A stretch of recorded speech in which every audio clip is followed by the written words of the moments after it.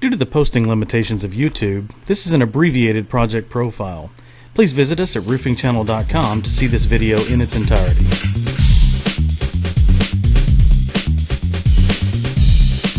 This time on roofingchannel.com's project profiles, we find ourselves in the middle of downtown Salt Lake City, Utah.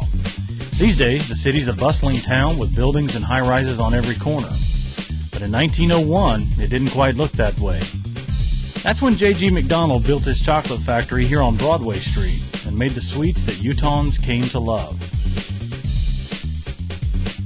But, as with most good things, there comes an end. So by 1978, the factory was closed, and the building was converted into warehouse space. In 1997, a local developer learned that the old factory was for sale, and he knew the 117,000 square feet of floor space would work very well as an apartment building. He transformed it into a 58-unit loft-style apartment, retaining the genuine feel of an industrial setting.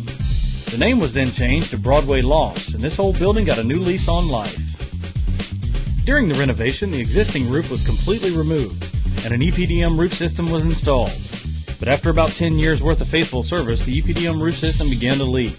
And since the owners didn't want a recurring problem, they decided to replace the roof instead of continuing to patch it.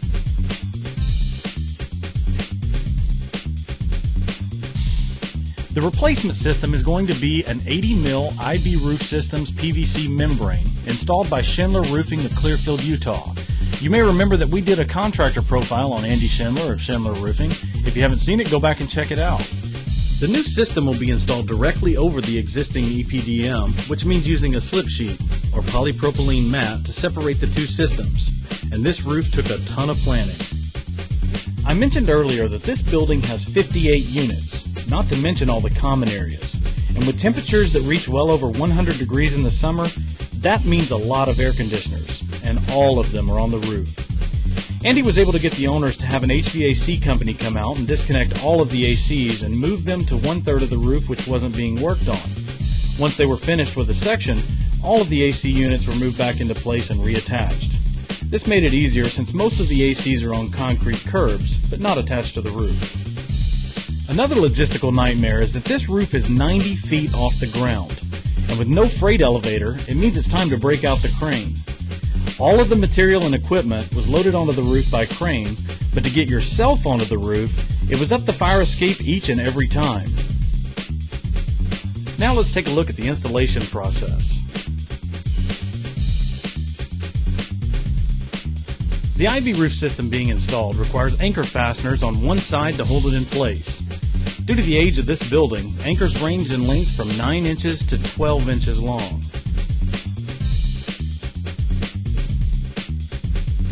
Once the anchors are in place, the next sheet is laid over, then the individual sheets are heat welded together.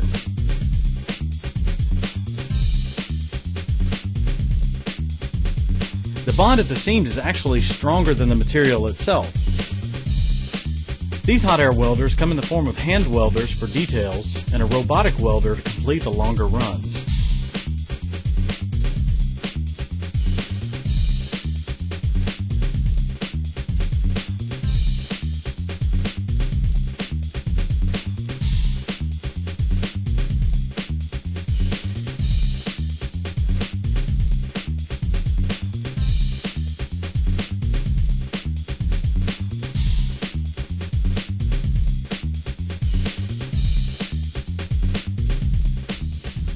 For penetration such as these vents, IB supplies these ready-made boots. After you trim the boot to fit the pipe, you simply slide it into place and weld it to the membrane below. A collar is added to the top as well as a bead of caulk for added protection.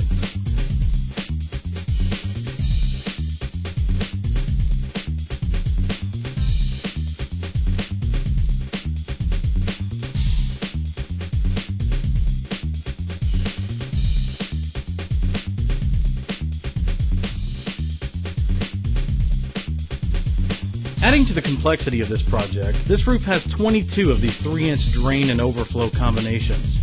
The depth of the recession makes it difficult to work with, and they weren't always in an area that was easily accessible. New drain inserts and overflows were added, and the membrane welded securely around them.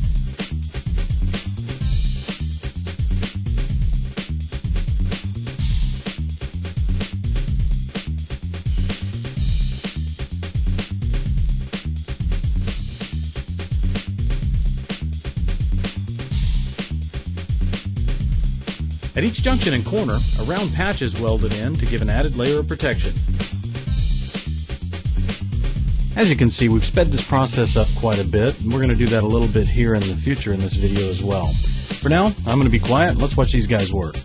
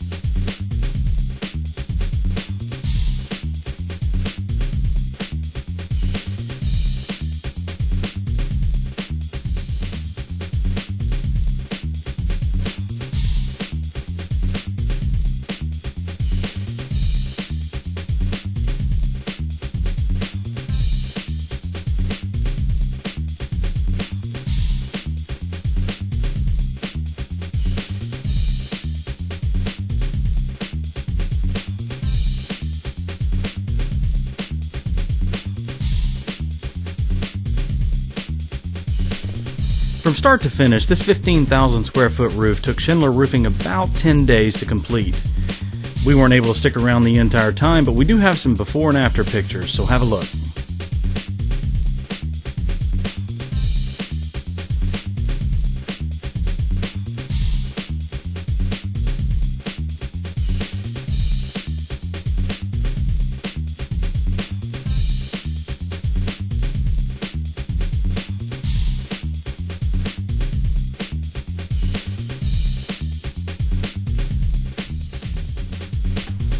And this is the before and after picture that says it all. Alright, we gotta see that again.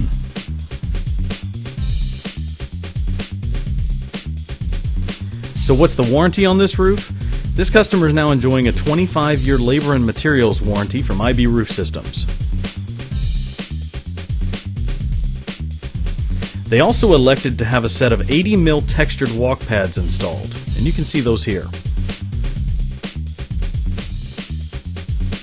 You'll see in these photos that there's still some dust on this roof from the installation.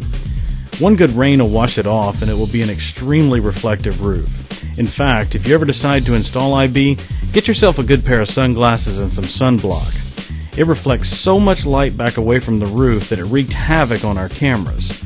But you know what? No matter how long it sat in the sun, it was still cool to the touch. Try that with a black membrane. And when you go to work clean with this system, you go home clean too. Andy Schindler refers to this as white-collar roofing, and having seen many other roofing systems out there, I have to agree with him. Well guys, that's going to do it for this project profile. I want to thank Schindler Roofing for allowing us to visit their job site. We hope to do it again soon. Thanks for watching, and we'll see you next time.